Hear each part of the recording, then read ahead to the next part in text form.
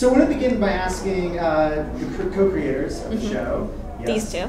You two. You guys should sit. No. No, this is more. Hold hands. This is how we Yeah, there you go. Like to That's sit. the move. We like that. This is how we work. I Totally right. That's how we work. The brain gets to her mouth.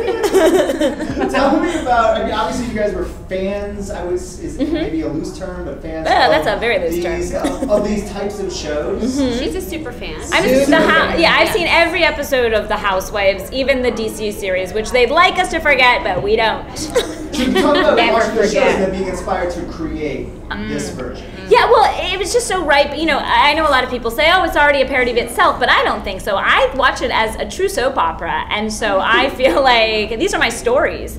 And so when we got together, we were like, how can we take this and skewer this and still make it a parody, but also something watchable for 7 episodes. So you follow their stories, you follow their lives, their relationships, that they become, you know, bigger than life human beings, but still people, you know what I mean, that you want to watch.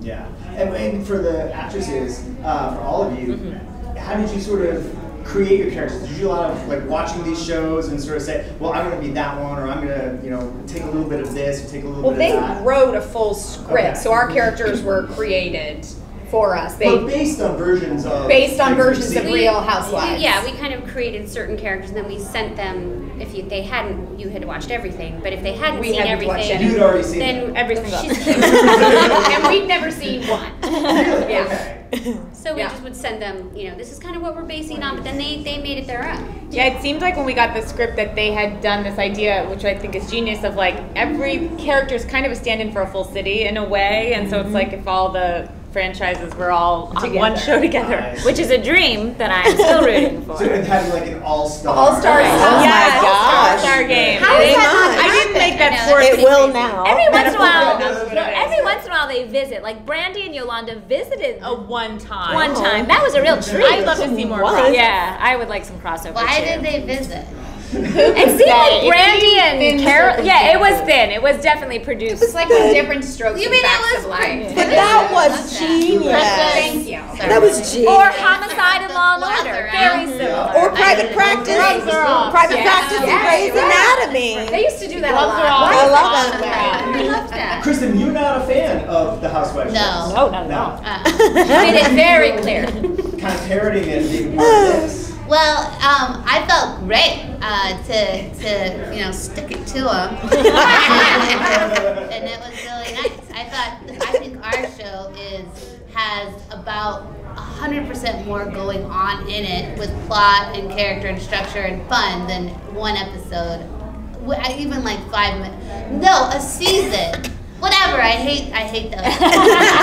It's so boring to me. Because I have to say, I've never watched any, and they were like, your character's little Lisa Vanderpump, little Sonia, so watch Beverly Hills, watch New York. So I watched one, and I was a little nervous to watch because I was like, what if I get addicted? What if I can't, you know, I'm going to be up for 7 nights, like binge watching.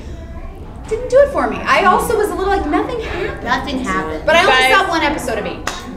I understand. I know. Well, Casey, We're gonna as get a into words. super fan I would disagree. Of the franchise.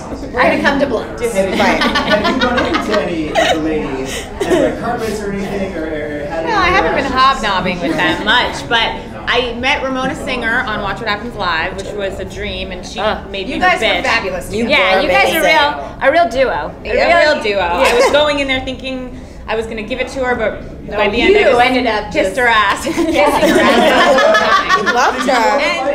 Yeah, I was like, I'm going to tell her what's what, and by the end I was like, oh no. She was like, are you on my side? You're like, I'm on your side. I was like, Casey! Guys, you don't know what happens in that clubhouse.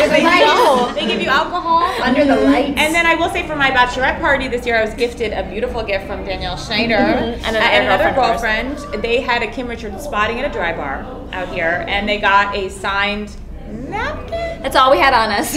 From her. And a picture. And it was really... She had a picture on her? No, I took one of them. I'm a huge fan of Paul Scheer. And I love that he is your Andy Cohen. Oh, yeah. Can you talk about working with Paul and getting Paul to be Paul produced this whole show. Yeah. So Paul has been in from the ground floor. His wife is June, who's Casey's writing partner, and June is also a huge fan of The Housewives. So he has sort of become a fan through her.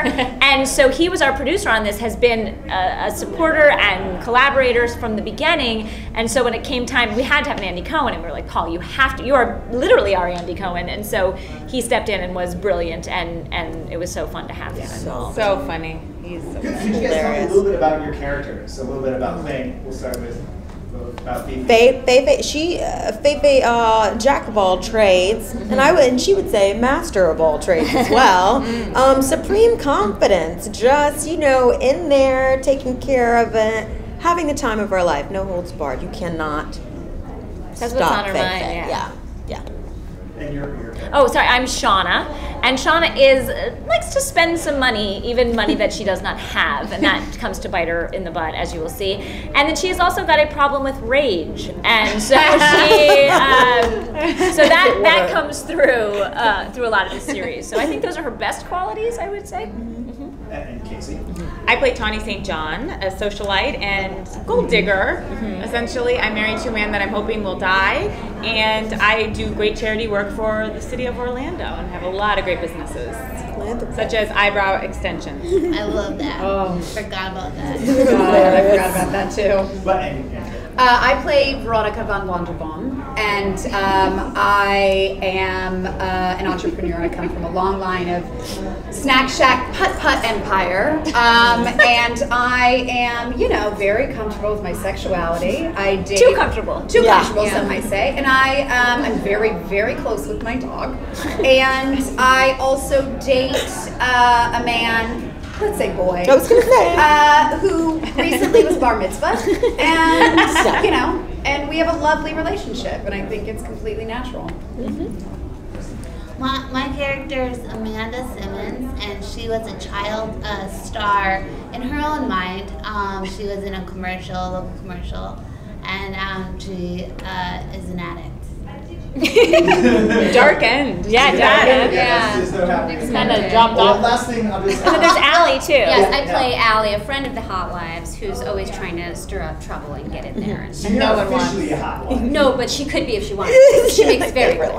She could. My favorite line. But she could. No, she has not. The producers have chosen to not let her be, but she could be if she wanted to be, and the producer said yes. She is not a hot wife. You did not. And I never know why Allie's there, and she's just Who always invited trying her, but I'm there. But there she is. Well, last thing I'll just ask is, why Orlando? Why was that the? Because it's the this. city? Why not? Being a Florida girl myself, Really? Okay. and Donna had spent some time in the great state, it felt like the kind of town that was sort of, new money, super fast. Rich with culture. Yeah, rich with culture. A wonderful ecosystem. Rich history. A lot of murder. Yeah. You all spent some time in Orlando? Oh yeah, we used to vacation there every I've never year. been to Orlando. Well, you're Oh missing yeah, out. we vacationed there actually all very the fun, time, like very every fun. summer. Disneyland. It's It's a great. perfect place. Yeah. It's a perfect place. Perfect place for It's the hot beautiful. wife. Yeah, a lot of money, a lot of class. You guys have a lot of class. Oh,